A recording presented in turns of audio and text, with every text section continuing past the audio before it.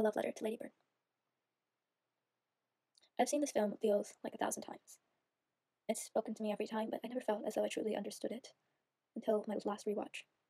Now I don't know if I get it completely, but it's touched me in a different way than it has before. I used to believe that this movie was centered on Ladybird and her mother, and that the side characters were there simply for the point of the story. And I used to believe that this movie was about relationships and love. But I think more than anything, this movie is a testament to loneliness. It's the loneliness that everyone feels, and to the different forms of loneliness. In the beginning, we see Ladybird and her mother in bed next to each other, yet they also seem miles apart. They don't understand each other. They don't understand why one makes the other choices. And they feel alone. They feel as though all of their sacrifices on her mother's side and all of her choices on Ladybird's side go unnoticed. That all the hard work that both of them put in to Ladybird's life, it means nothing. Both Ladybird and her mother must feel completely alone in the presence of each other, feeling a sense of loneliness in their life. Ladybird makes up for this loneliness with confidence, even though it may seem naive at times. She doesn't need anyone other than her best friend, yet she still wants to experience all of these things. She wants to be loved, and she wants to love. And she does. But she doesn't actually love these people. She doesn't actually care too much about them. I think in reality, Ladybird was just looking for someone who paid attention to her. But I think Ladybird often found herself grasping for attention, whether it be through her confidence or through her showing at the assembly about abortion. She was speaking up for herself and her views, but to some point, to some extent, she wanted some attention. And she never really got it from any of these side characters. No matter how much it appeared that she did, all the attention was either very minimal, by Kyle or Jenna, or it was somewhat out of obligation with her first boyfriend and Julie. And when I say obligation, I don't mean that they felt like they had to pay attention to her, but her acts and her ways of being kind of forced them to. And this is all kind of the first version of Ladybird we see. This naive, confused, confident Ladybird. She seems so sure of what she wants, yet she seems to never really go for it, never really try, just kind of hoping that it'll fall into her lap if she acts confident enough, and if enough people pay attention to her. But throughout the movie, especially towards the end, we see a new Ladybird. A Ladybird who doesn't need the attention all the time, and is simply there for others and for herself. One scene that we first see this in is the one where she hugs her first boyfriend outside of the coffee shop. She cares. She's there for him. Because despite the fact that he lied to her when he betrayed her, she knew that it was about more than herself. And she was okay with that. And I think that this sense of being okay with others having the spotlight is something as Ladybird develops as she realizes that she isn't perfect and that she is not the center of the universe. Whether that comes from Julie yelling at her in the quad, or from learning about her father's depression and how she might have played a role in it, Ladybird realizes that other people feel pain too.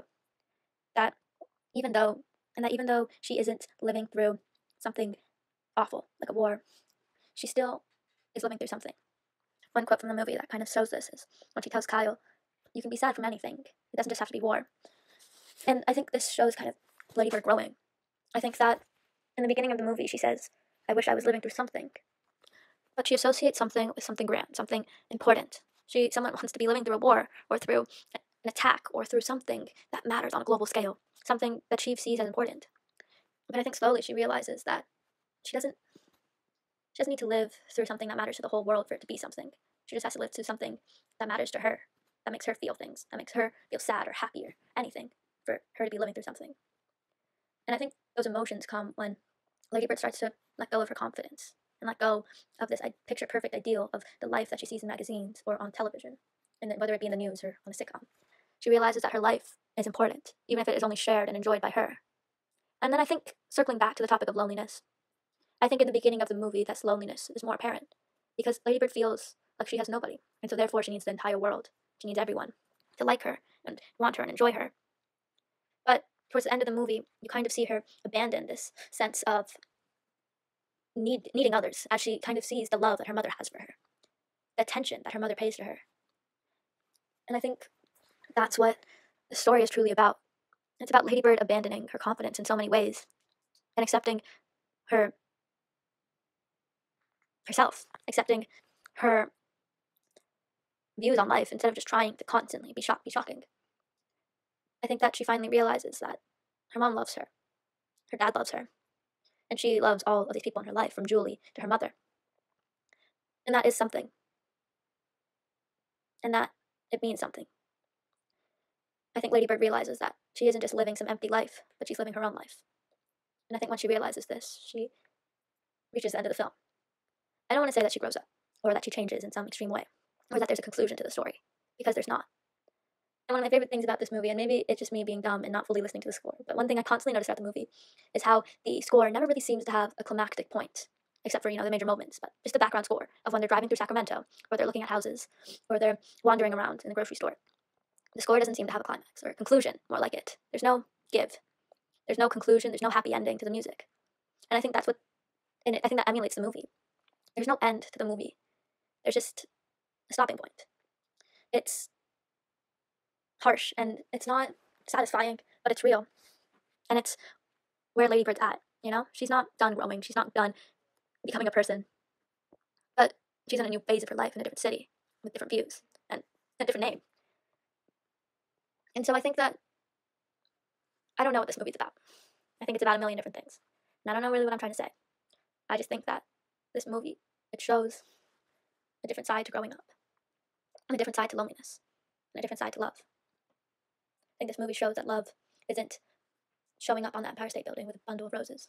It's not flying a helicopter through a war battle to get to your true love. It's noticing little things and paying attention to someone else or to a place. And as much as you may resent it or hate it, at some point the attention you pay turns into love, like with Ladybird in Sacramento, or Ladybird and her mother. Ladybird soon realizes that the attention she pays, even though she feels hatred or discomfort with that attention, she loves those things. And this is kind of long, I'm going on for forever, and no one's probably going to watch this, but I think that this shows with her religion, She, in the beginning scenes of the movie, you see her paying attention in Mass, paying attention to the imagery, and the words, and the singing, and all of it, even if just half-heartedly. And she acts as though she hates it. But by the end of the movie, she's going to church, she feels a connection. And I think that's just a perfect example how the attention that Ladybird paid to her surroundings and to the people in her life, even if she viewed that attention as a negative attention, or attention because she hated the things, it was love. And yeah, I guess that's all I kind of want to say. I love this movie. It speaks to me, I guess, but I think it speaks to everyone. It means something. Every time I watch it, it means something. And I think it's amazing, so go watch it, I guess. Sorry, this is really long. So, yeah, hopefully I'll see you again. Peace out.